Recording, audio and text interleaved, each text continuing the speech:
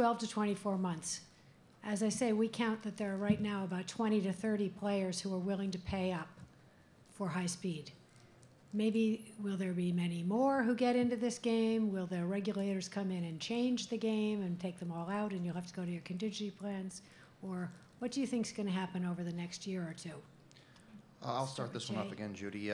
From our seat, the trading space, we refer to it internally as our military-industrial complex. We get to invent some really cool technology that these folks can pay for. They have the will to invest in it. But as we're a layer 1 shop in transmission and we focus on systems, you can make the connection quite quickly that layer 1 backhaul, for example, to take care of video streams at very high capacities is another useful tool. I think I'll quote Mr. Newby at one point saying that fiber to every tower is a dream, or the dream, but it's also a dream. It's just not going to happen. So that's another participatory way that the wireless application and the fiber application have to work together. But in terms of regulatory pieces coming in, I think that there's some of that happening right now a little bit. We're seeing a tremendous boom in our European business as a result. But that's going to change, ebb and tide. And I would also argue that even in the trading game, these guys want to have the fastest car. So I think that we all need to continue to work to drive towards that. And there'll be ancillary benefits, I think, for all of us. Hearing these guys on the service side that have various verticals in their business, we've got the same in ours. Thank you very much. It's obvious that many financial sectors is going to demand more higher and higher speed, definitely for sure, for 12 months or 24 months to go, and that's why the telecommunications company are providing a very stable, very high speed, very good quality service. That's why under that we are going to provide as a colocation provider to continue towards the such demand. Yeah. Thank you. Yep. So yeah, I mean, certainly on the high speeds, that's I think a given that it's going to happen. So we go, people talk about 1 gig, sort of as a service, 10 gig, and then it'll be 40 and 100. So there's no question that it'll all be that'll be one of the things.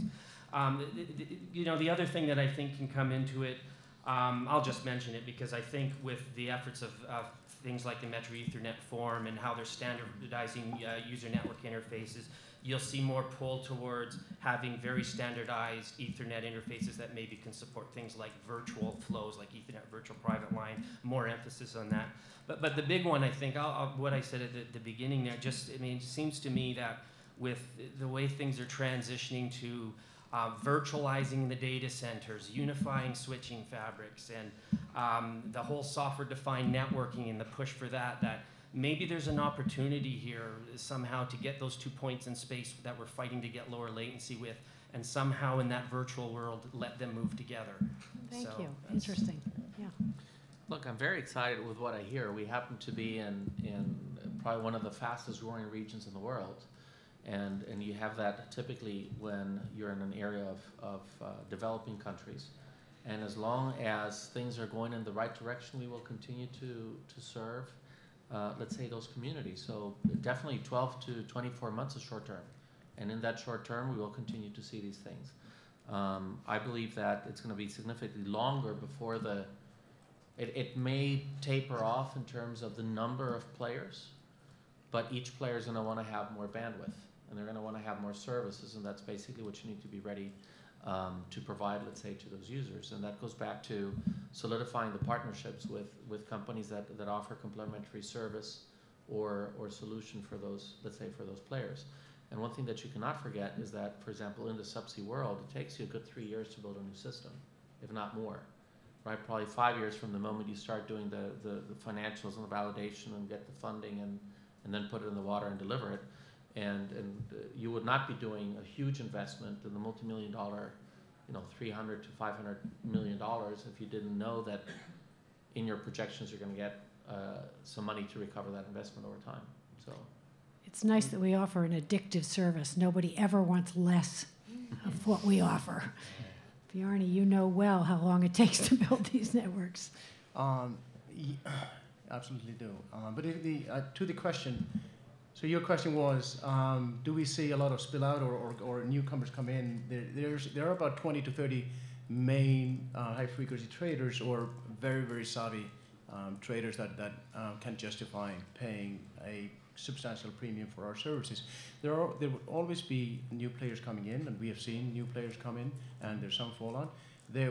What they thrive on is all their PhD degrees and all the algorithms and the geniuses that work there and use our connectivity, and that's a fierce competitive environment. But what they don't control, and what will be very interesting to see, is the regulatory environment.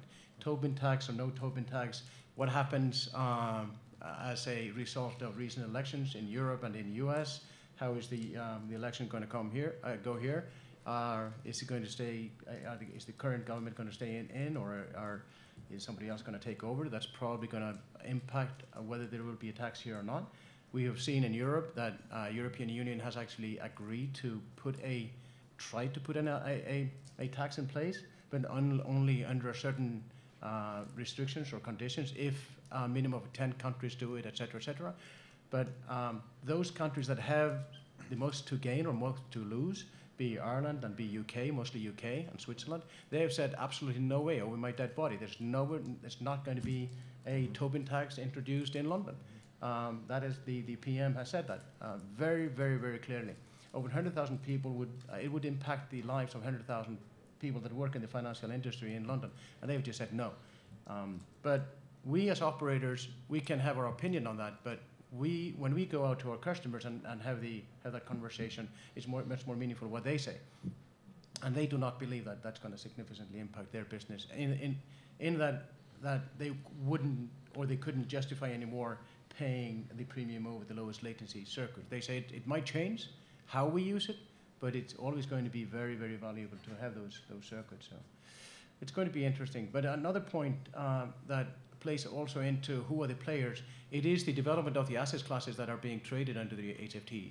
It's traditionally been equity trading and derivatives, but now those guys are moving into fixed income and foreign exchange very rapidly, and that's actually benefiting us because by far the towers of the FX and the fixed income trading is in New York and London, so that's that calls for even more need for Project Express for us.